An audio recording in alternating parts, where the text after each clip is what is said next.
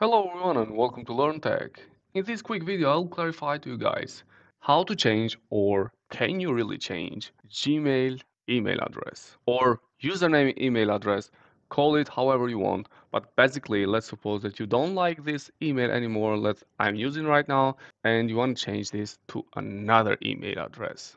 Let me walk you through settings and let me show you if you really can change this or what are the solutions for this kind of problem. So we go over the profile here and I click over manage your Google account. Steps are pretty much the same regardless if you are using the web version of Gmail or if you are using your mobile version of Gmail. Once you are here, you just have to go over personal info and then you have to go over contact info and you click over the email and here it is, Google account email. The address used to identify your Google account, you and others. You cannot change this address. So practically with this method, which is shown a lot in the internet or in YouTube, you cannot really change your account email.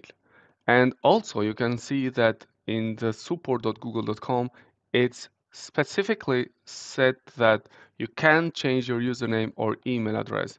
So this method that is all over the internet to change like that your Gmail email address, it doesn't work. But what are the solutions for that? So I don't want to use this email anymore, but I want to have another Gmail account or another Outlook account or whatsoever.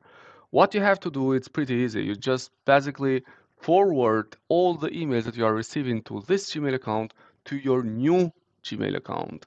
How we do that? We just open the settings once again. So it's at this gear here and then we click over see all settings and then from these options here we have to choose forwarding and then in my case I will enable the forwarding. So forward a copy of incoming email to this email address and keep a Gmail copy in the inbox.